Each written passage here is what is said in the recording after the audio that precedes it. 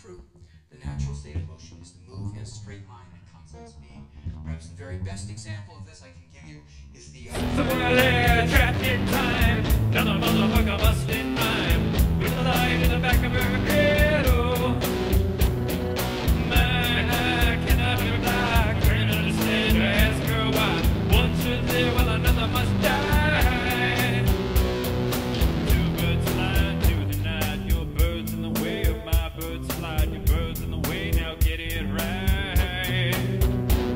Oh, night knows that I'm on cold, so I can feel the heat of the blow, the overdose of what one can know.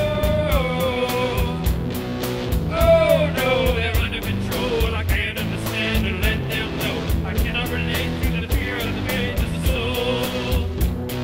You're a twin, and you're 20 years old in your youth, and you have a twin sister, and you and your twin sister go out in the backyard and you build a spaceship. And on your 20th birthday, your twin sister hops in the spaceships and travels off to a distant star. And she goes out there and she spends some time exploring that star, and you wait and you wait and you wait, and eventually your twin sister returns, and you find the time of her return is your 80th birthday.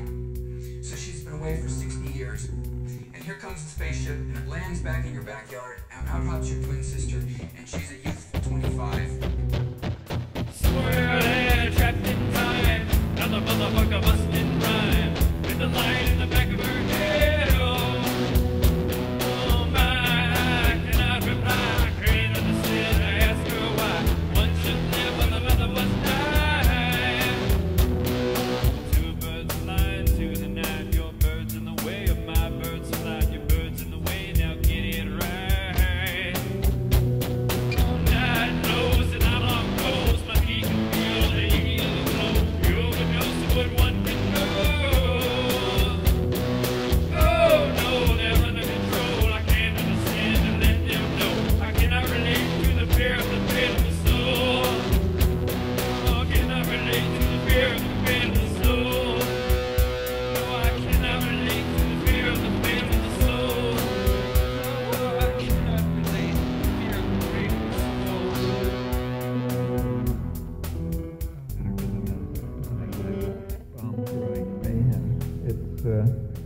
Anarchism is a point of view which, first of all, covers a lot of things. Political rhetoric is not the clearest kind of model of clarity, and anarchism has covered quite a lot of ground. But the mainstream of it has just been the basic principle, which I think comes straight out of classical liberalism and the Enlightenment, that any form of authority and domination has a burden of proof to bear. It has to demonstrate that it's legitimate, no matter what it is, whether it's inside a family or global economy.